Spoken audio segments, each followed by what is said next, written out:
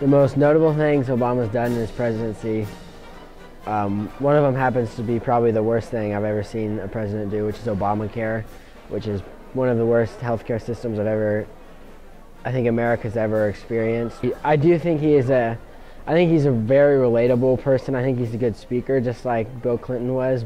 I'm proud that he was the first African-American president, but at the end of his term and kind of during it, I find that ironic that race relations have been the worst in the past like 10, 15, 20 years. But he is very relatable and a good speaker. I'll give him that.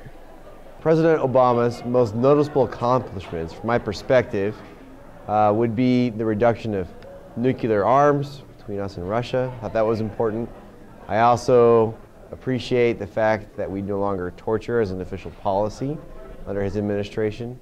His work to lessen race tensions, I think, was also important. Whether he was successful or not, I think is up for debate. But those would be the best things about his presidency from my perspective.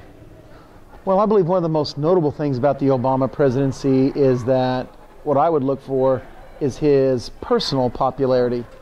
It's ironic that how he's so personally popular, and yet whenever he was not on the ticket, his ideas got shellacked. If you look at the midterm in 2010, one of the largest turnovers of House seats ever, 70 Republicans seats took over. 2012, he's very popular, he wins the presidency. 2014, he loses the Senate. I think there are now 30-some states in the country who are now under control of Republican governors. So personally, he is very popular, but his ideas have not worked well for the Democratic Party. Or he took the powers of the president, as mentioned in the Constitution, and he greatly expanded them, I think. And so that's a concern for me, whether it been a Democratic president, a Republican president.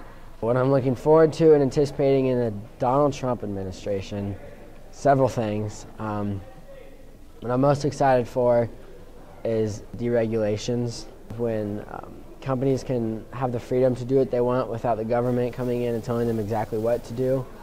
I think they have more room to expand and to experiment in order to create new products that the country itself wants.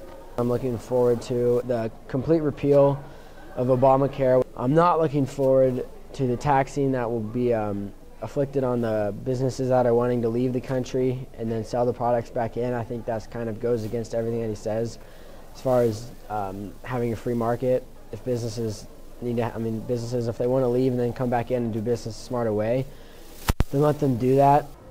I think the most important thing to remember about Donald Trump when you anticipate his presidency is that remember he's a media personality first, even before he's a president.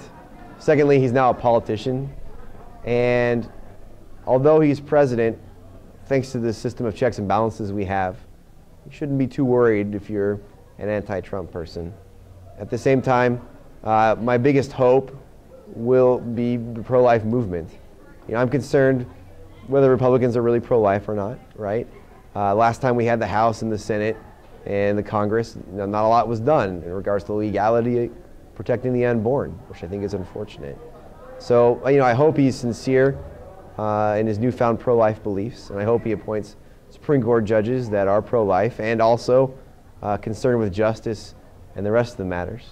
And I hope he seeks to serve all, unborn, born, old, elderly, immigrant. I think it's up to Catholics to bring their faith and goodwill into the public sphere and influence that, those issues, immigration, pro-lifedness, right? So that good happens. Well, I can tell you what I hope happens, but it hasn't happened since the 1920s. I'm hoping that he is going to pare back the federal government to the size intended by the Founding Fathers. I would love to get the federal government out of healthcare altogether, out of people's retirement altogether, out of education altogether. I guess one of the things that I hope would happen is that we are starting to pare down the activist federal government that we have created, for many decades over many different parties, both the Republicans and the Democrats.